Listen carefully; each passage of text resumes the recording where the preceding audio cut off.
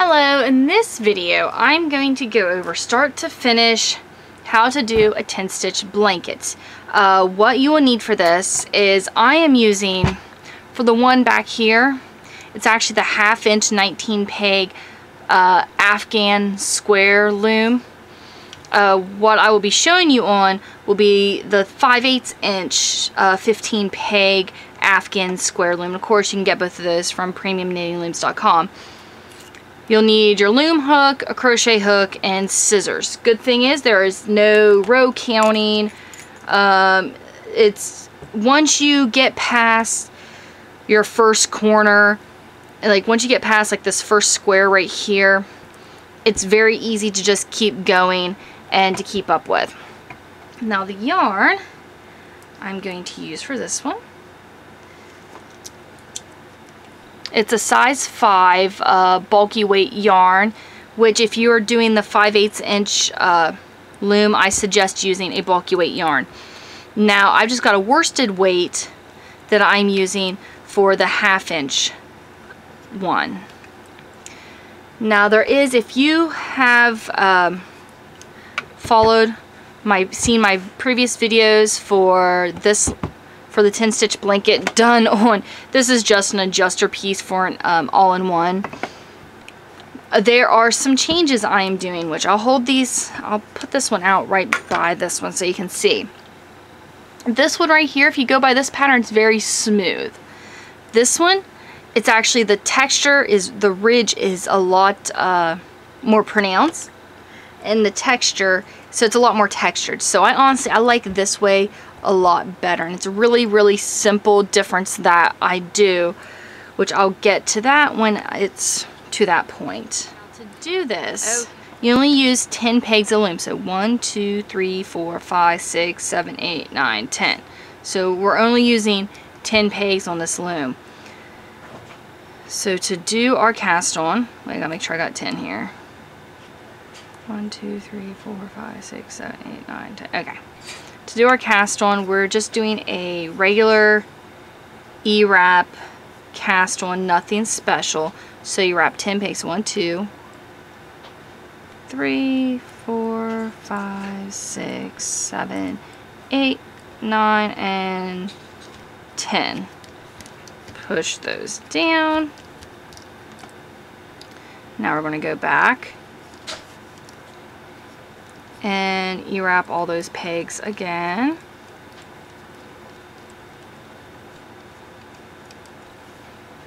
There we go. This is our cast on, and from here all we do is we just take the bottom loop over the top, which that first one, of course, you have to pull that tight again. And this pattern, the pattern I use is not exact to the original pattern, which was done by Frankie Brown, in which she uses a different stitch combination to create the look. I use the garter stitch with the E-wrap and the purl stitched. I just simply, for me, it seems like it works up faster, and I like, it's not as thick, it's airier. So either way is perfectly fine to use. This is just the pattern that I personally like. Okay, so we got our first row is E-wrapped. Second row, we are going to purl all the way down. And you are going to do this back and forth, garter stitch, E-wrap one row, purl the next, until you have your beginning square is as big as you want, which that right there will really dictate the whole size, the whole shape of the blanket itself, which I'll do this row and I will show you.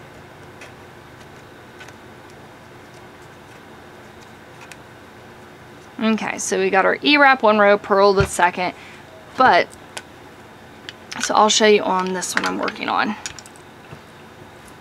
Alright, right here, this little like rectangle right here, this was my initial 10 stitches, this was the initial piece I done. from there, you'll do your corner 1, corner 2, corner 1, corner 2, then you'll keep going, and it just builds out from there. So if you want your blanket to be more of a rectangle shape, do a long rectangle, and do it a little. Let me zoom out here so you can really see. Okay, so this right here gives you an idea of the shape, my final shape of the blanket. It's just going to be a lot larger, of course. And that was all done from this rectangle in the middle. So that'll give you an idea of how long you make it. Now at this point, just make your garter stitch piece as long as you want, and then we'll go from there. Since this is just to show you how to do it, I'm not doing a very big, like, little rectangle. I mean, my other one I did was probably 3 times this long. But alright, now here is where the difference comes from the one you can see here and this one. If you want yours smooth, where the bubbles aren't really sticking up, you're going to do this part opposite of what I'm getting ready to show you. And what I mean by that is we're getting ready to do, we're going to start on our corner. And this is corner part 1. So let me stretch this one out and give you a bit of a visual. Wrong side. Okay. So we've got this part, and now we're going to do our corner, which the corner is just 2 different parts. There is this triangle, and then there is this triangle. So you just need to do your corner part 1 and then your corner part 2. That's what we're getting ready to do. And all it is increasing and decreasing rows. Which, see how this side is and see how this side is. If you've got your stitches reversed, you want to be doing it towards the side with the loops like this if you want your ridges bubbled up. If you want your ridges flat, then you're going to be going toward this side. We're going to do it bubbled up, so we're going to go towards this side. So what we're going to do is we're going to take our route, we're going to E-wrap. Oops. E-wrap all the way down to the peg before our last peg. At this point, we're going to take the yarn off of that last peg and put our working yarn behind it. And put that loop back on. And take all those bottom over the top.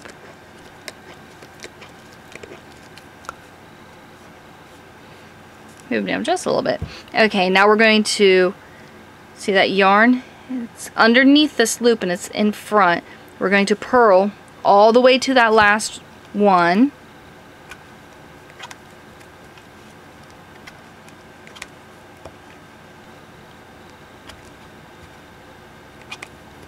Which, of course, if you are not, if you've never purled before, there is a link in the description below. In the description below, there's a link that'll show you a video that'll teach you how to do the purl stitch. I'm really not getting into the stitches. The main thing is I'm going to show you is just the construction of the blanket itself. Okay, so we purled all the way to the last. Now you're going to push all these pegs down. Now this last peg already has 2 loops on it. We're going to E-wrap to peg 8.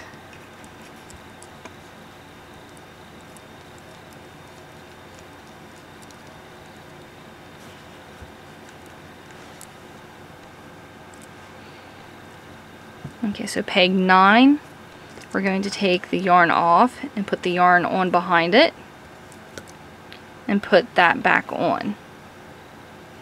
You're going to take the bottoms over the tops and you're going to purl from this one all the way back.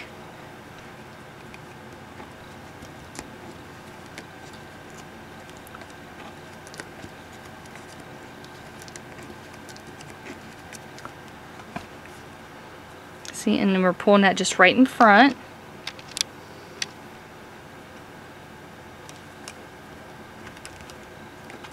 We are purling. Now this pattern right here that I'm doing, you're going to keep this up until you're at the very last peg. So what I mean by that is, let me get to the end of this.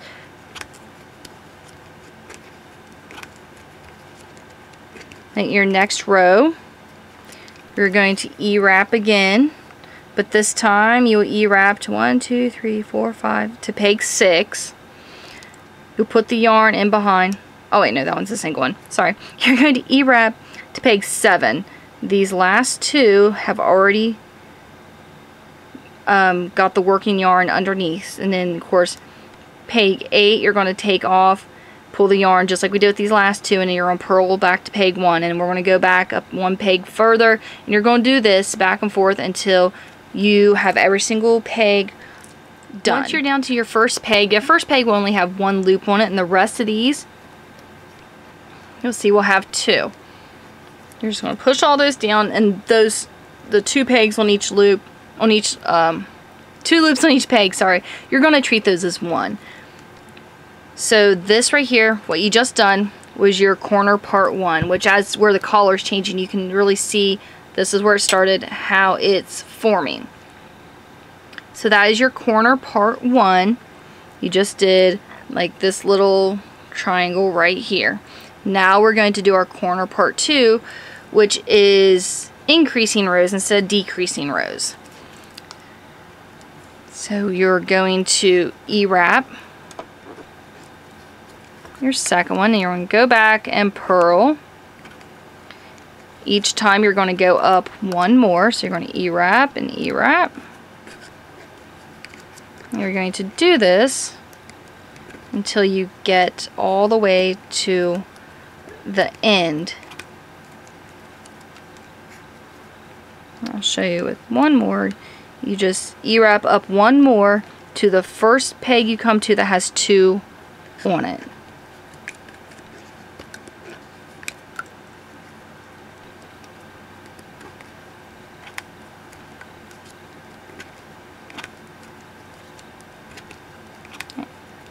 And like I said, you just do that until you're at your last peg. Once you've completed your corner part 2 and then purled all the way back to peg 1, to where every single peg only has 1 loop on it, this is what you're going to see. You're going to start, you'll see a line here where your corner 1 and your corner 2 were done.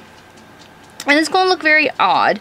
I usually about this point have a lot of people like sending me pictures and ask me questions. You know, is this right? Does this look right to you? Really don't worry. If you're following the directions, don't worry about it until you get past like your first whole square, like going all the way around this part 1 time, and if it doesn't look right, then send me pictures and questions. But at this point, now this is the only time through this entire pattern we're going to do this, but we did our corner 1 and our corner 2. Now if we just went and started doing the next part, it would misshape. What we need to do is, let me zoom this out for a minute. Okay, so you did your corner 1, corner 2, so you're right here. So essentially you made your rectangle even longer.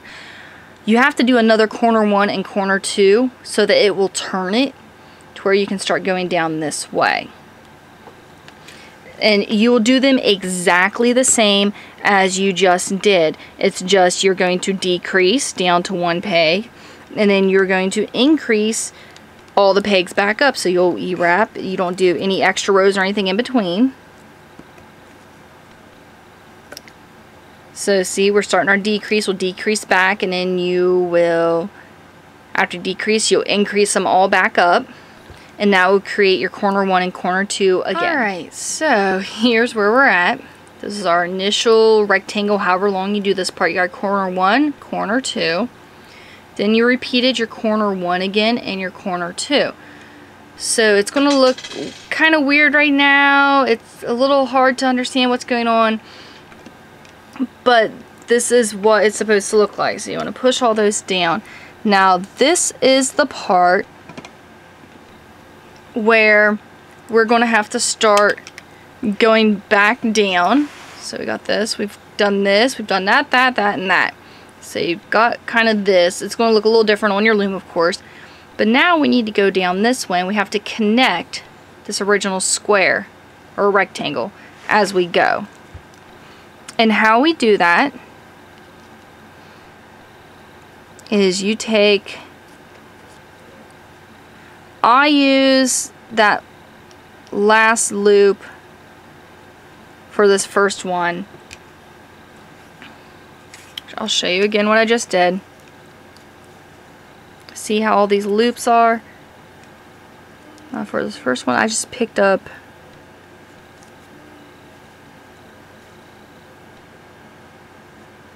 that loop. Now we are going to E-wrap. Get my yarn. E-wrap all the way down to peg 10.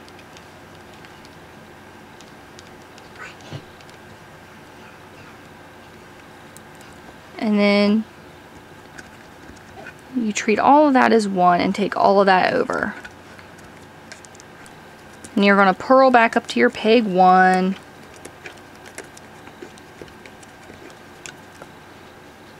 Which I'll purl a couple here real quick, just to show you how you connect, because that's all you're going to do is to connect those sides, is just pick those stitches up, which you can see. Let me zoom in some.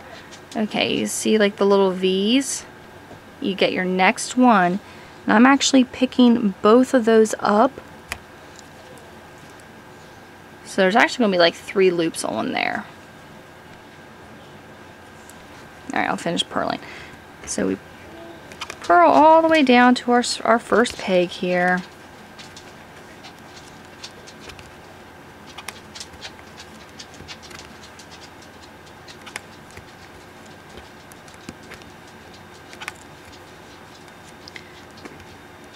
Alright. Now we're going to E-wrap back down to peg 10. And you're going to pick up those extra stitches again.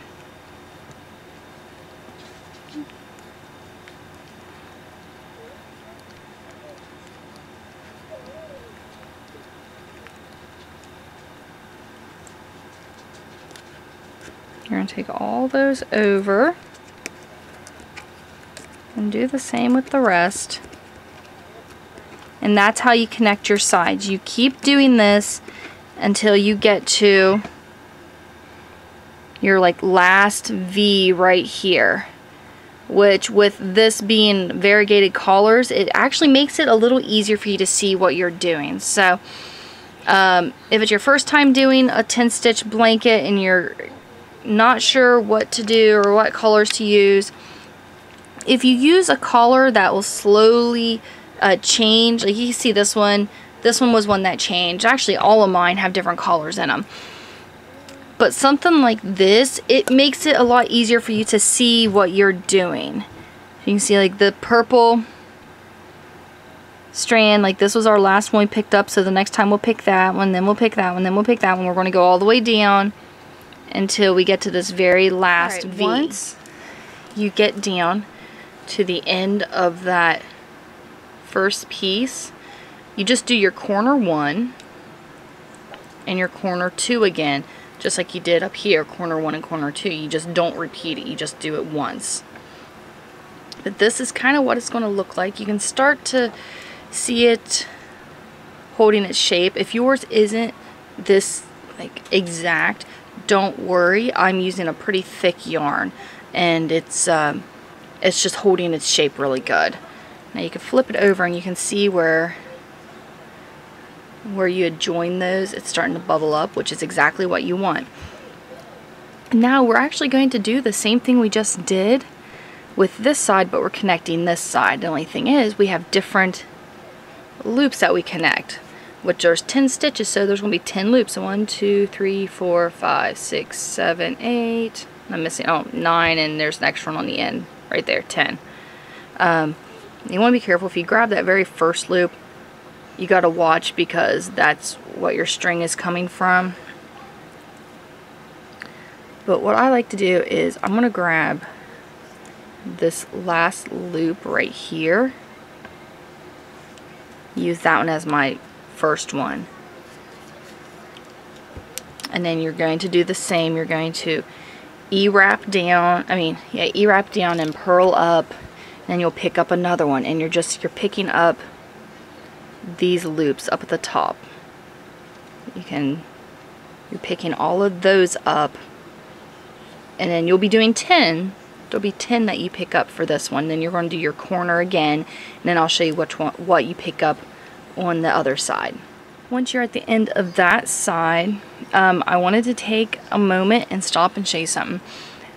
When you're done with your corner part 1, before you start your corner part 2, if you take just a stitch marker and put it on the string and leave that right there, and then go about doing your next corner, that will mark out the exact turning point of your corner as you go.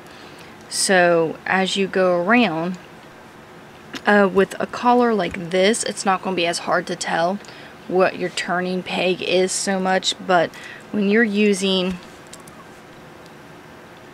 something like this, there's a bit of a clump. It's hard to tell if it's like right here, right here, right here. I mean, there's like 2 or 3 different stitches that it really could be, and if you don't get them right exact, it's not a big deal. The only time it really makes a difference is if you're changing collars and doing like a whole round of a separate collar. So that's it. You just put that on there, and then you just go about doing your corner part 2 and completely ignoring that that's there. Okay, so we've got that corner 1 and 2, which if you add the hook as I told you to, let me zoom this in, it is in between, right there is what you would pick up as that corner 1 right before you do your corner 1 and 2. Okay, so I'll just show you real quick kind of what you're looking at right now. It's going to look like this. If you flip it over, this will be the side, the top of it when it's done. This, of course, you will weave in. But you can see how pronounced the ridge is at this point. Okay, so we turn that corner. We're going to pick up that last loop from that previous, right before we did the corner. But then, of course, you're going to E-wrap down. I'll do a set real quick, and then I'll show you what you pick up after this point. Alright. I believe the initial video I'd seen to do this, actually had you picking up these loops right here that are up. I actually found that if I pick up this loop in between those, that it's a lot more pronounced, the ridges. So you're going to go down. Okay, so there's that first loop, so we're going to pick up the space in between that first loop. And that is what it looks like. And you're going to do that all the way till you get to your end piece, which your last stitch would be this one right here. You're going to do that all the way to the end, and after that the corners are the same, the sides are the same. As you can see at this point, all of your sides have that same stitch on the outside edge, which is what you're going to be picking. Okay, so at this point, once you get down to that side, you've completed one complete round. Let's flip this over and you can get an idea. Of course, this right here is not going to be bubbled up as much, just because it wasn't one of the sides, it was your initial cast on row. But you can see how nice and even and symmetrical and bold that is, and that's really what you're looking for. So once you get this first square done, of course it's not going to look like a full-size square at this point. Let me zoom this up some. going to look a little lopsided, and that's fine. It's just because it's stretched where it's on the loom. Once you get it off, it's going to be a square. At this point, there are a few different things you can do. You can use your yarn and keep going like you have been. Do your corner 1, corner 2, do this side to the corner, corner 1, corner 2, and just keep going until you get the blanket as long as you would like for it to be. Or you can switch collars, which let me show you. With this one right here, let me take this out from under it. Okay, so I'll flip this one over. With this one, at that point, I chose to switch collars. So as you see, there's not going to be like a bubbled up ridge there, but there will be a nice square or rectangle, however you do your shape. And this is one reason it's pretty important to make sure you know where that corner one is, especially if you are changing collars. That way it's very even and it matches up.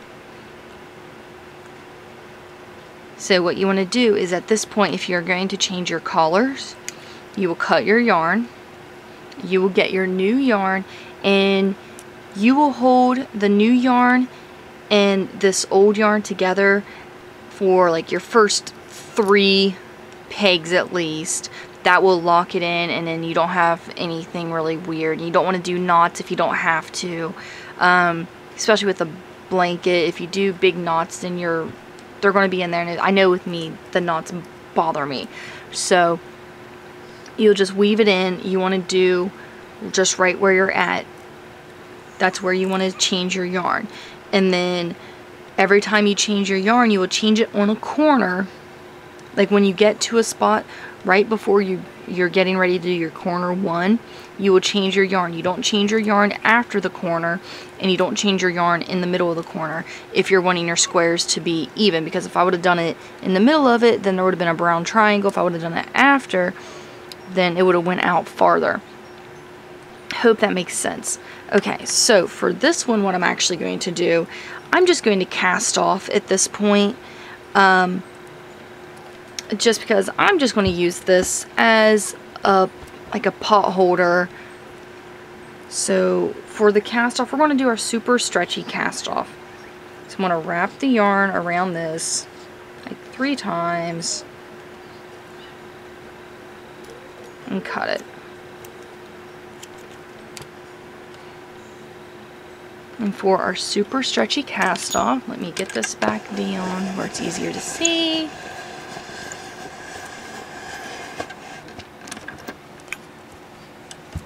Okay, super stretchy cast off. What you do is you wrap your yarn around the working piece 3 times and cut, just so you have enough yarn. You're going to go to your second peg, pull the yarn up, go back to your first peg, and pull the yarn down. You're going to skip a peg, pull the yarn up, go back 1, and pull it down, which this isn't very long, so I'll just work the whole ending with you, but that's all you do, is you just skip over 1, pull it up, go back 1, and pull it down.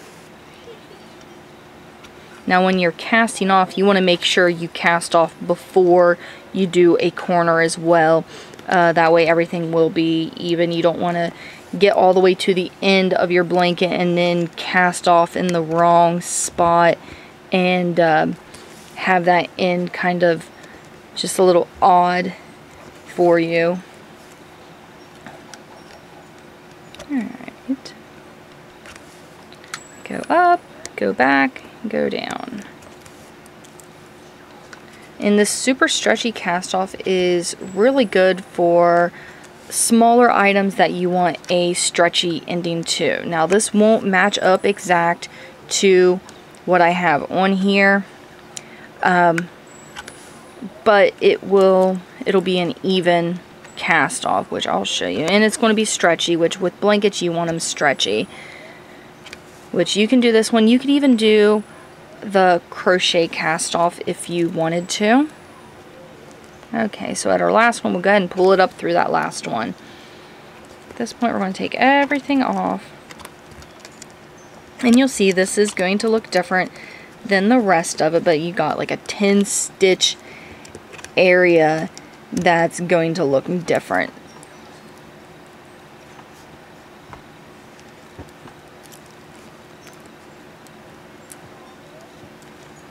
See, that's how the super stretchy cast off looks. And at this point, I can go ahead and take all of these out,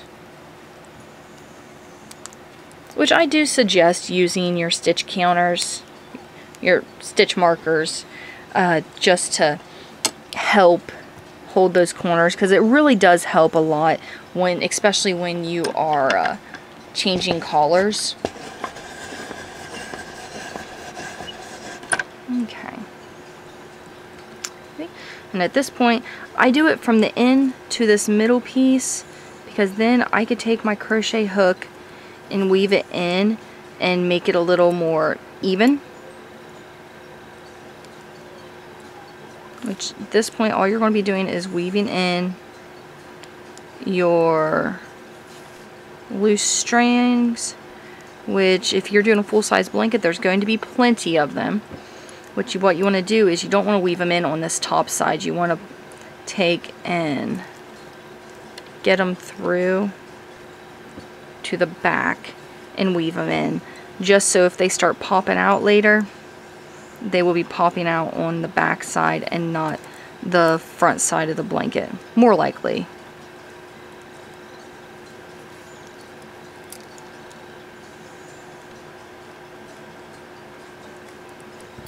And once you get them, oops.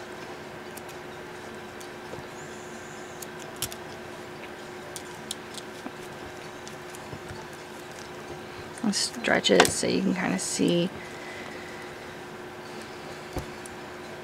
There you go. So this is just like an initial square of a 10 stitch blanket. Now at any time, if I ever wanted to pick this up and add to it, I can. I just put these 10 pegs, stitches where I cast off, put them back on the loom, and just start right with my corner 1, corner 2. There'll be a little bit of a difference right there in that edge, but it's really not going to be very noticeable at all. I've just made myself a lovely pot holder. So there are a couple notes that I have to make and give credit to some people before this video is over. First of all, this pattern is copyrighted by Frankie Brown, and I did get permission from her in advance before doing these videos.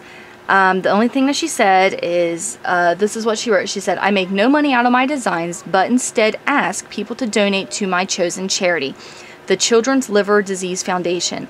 The link to my fundraising page is justgiving.com/Frankie Knitted Stuff. The link is in the description."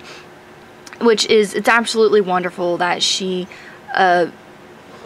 does not make money off of her projects, off of her patterns. Instead, she raises money for an awesome cause. Another note, once I get done gabbing, you're going to see a diagram pop up for 60 seconds. That diagram was done by, okay, I'm sorry, I'm probably going to mispronounce your name, Yunus Shariff, I believe. Wonderful person. He actually took the time to make up this diagram that he is just passing out and giving out, sharing online for free, to help people really picture how to do the 10 stitch blanket. And it's a really, really good diagram. He did a great job of it. So like I said, it's going to be posted, it's going to be up for 60 seconds. Now you can pause and then just look at it and kind of go over with it. I suggest if you're on a device where you can just screenshot it and save the file, save that image so that you can reference it later, because that's something you will probably want to reference. It's very, very, very helpful. Okay, so Frankie and Yunus, thank you guys for all the work that you have both done. This is an amazing pattern. It's absolutely wonderful. And it's so fun. Like you can see, I just made, like, it's going to be a pot holder or something. I'm not really sure what I'm going to do with my little swatch I did to show you guys how to make it. Everybody, thank you so much for taking the time to watch this video. do not forget to please click on the link below, and if you can, donate just a little bit of money to help out Frankie's cause that she is trying to raise money for.